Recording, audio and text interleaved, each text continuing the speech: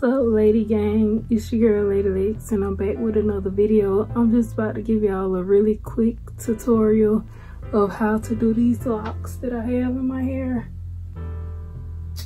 This is the crochet hair that I use. It's called the Nita Distressed Gorgeous Lock. I got the 26 inch and it's by Flourish. This is what one of the locks look like, and it has like curly ends, and I love that about these locks. So I'm gonna show y'all what I do. And also I use this hair as well to wrap the hair around the roots to make it, you know, make it look very natural looking. So first of all, I'm not showing this in the video, but you have to start off, you have to put single plaits all over your head with just your real hair. So y'all can see this, just a plait with my real hair. Or just plait your real hair up, you know, however you want to do that. And how you do the crochet, you take the lock, take the crochet needle, go up under the braid, put it on the latch.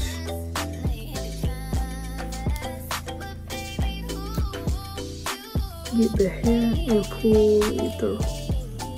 Pull your hair through the little loop. And there you go. Y'all excuse that, there is some edge control I put on my hair. After you pull your hair through the lock, you just take the crochet needle, you go through the lock. You just stick your needle through the lock.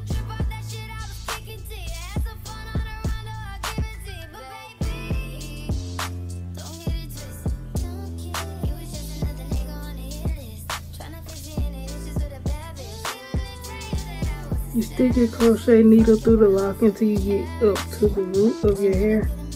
Take your real hair, pull it through.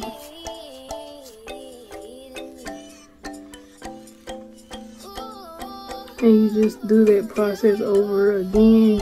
Start in the crochet hair, go up through your hair, or through the crochet hair.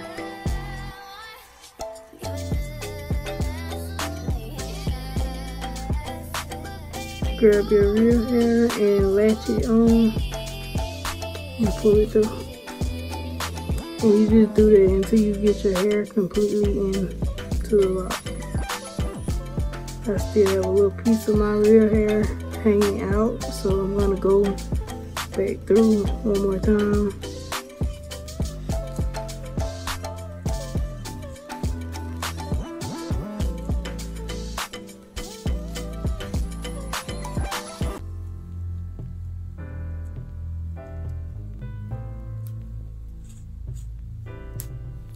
Okay, now that you have your hair into the lock like so, now I have a piece of this curly crochet hair, and what I'm gonna do with this is very simple.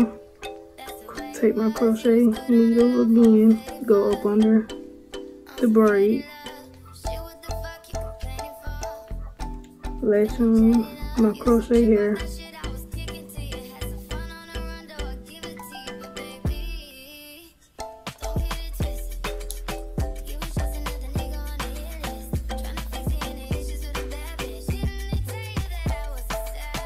so I make this uneven when I get the crochet hair. One side is shorter.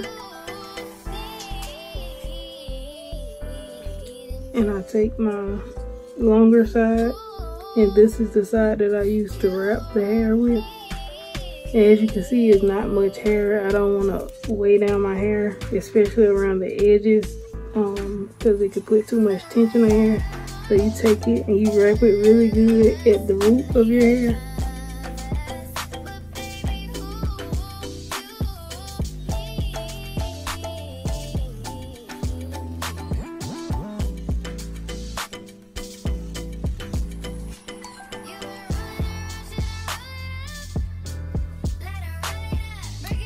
So now that I have a good wrap at the root, I will start to wrap on down. But as I'm wrapping down, I'm not wrapping it like super tight. I'm kind of, you know, just letting it flow on down like it's not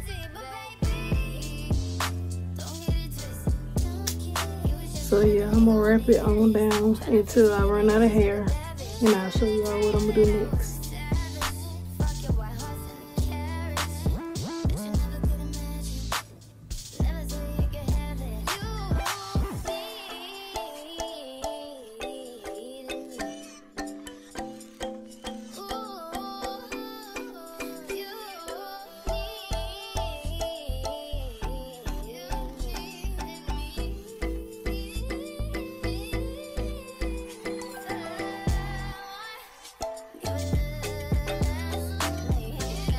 As I get to the end of the lock, I have like a small strand of hair left. I take this little nail glue.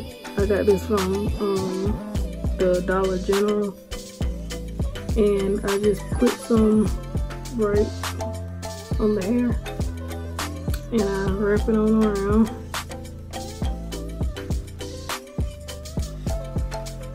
And you may need, you know, a little more. It just depends. You know, you think it's enough. I'm gonna add a little bit more, just to dab more. And then I take the lock like this, right here where it's wrapped at, and I rub it. And that's it. That was my last one, y'all. So I'm gonna show y'all the finished look. I'm gonna do my edges. I'm gonna show y'all the finished look. So this is the finished look I did. Some little baby hairs. This is giving vacation vibes, y'all. I need to go on a vacation.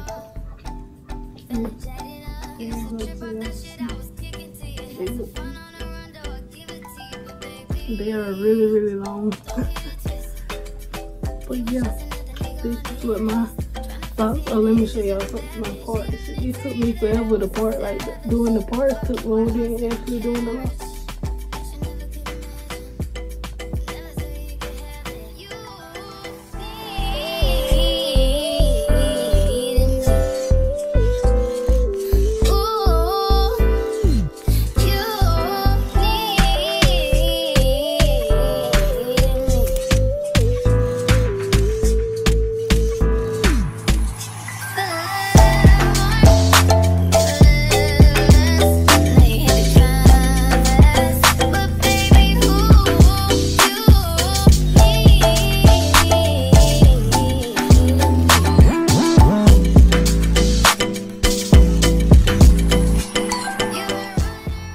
They all straight, but I did the best I could part of my hair, trying to look in the mirror, and I wasn't trying to take forever to do my hair. So yeah, thank you guys for watching this very short tutorial. I will catch you guys in the next video. Peace.